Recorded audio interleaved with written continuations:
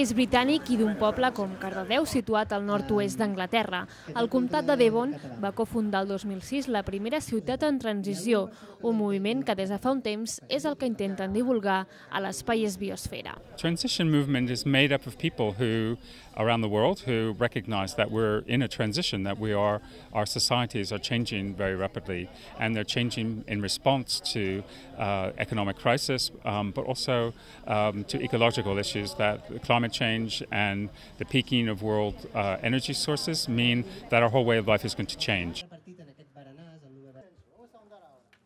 But what we do is we encourage people to find the answers themselves. So to find ways to become more self-reliant, to generate your own electricity, grow your own food, become more resilient, and just find the ways in which you can make the economy of your place work better. En el 9è berenar per la transició va explicar que aquest moviment s'ha de fer des dels municipis, on s'hi puguin fer canvis que beneficiïn a tota la comunitat.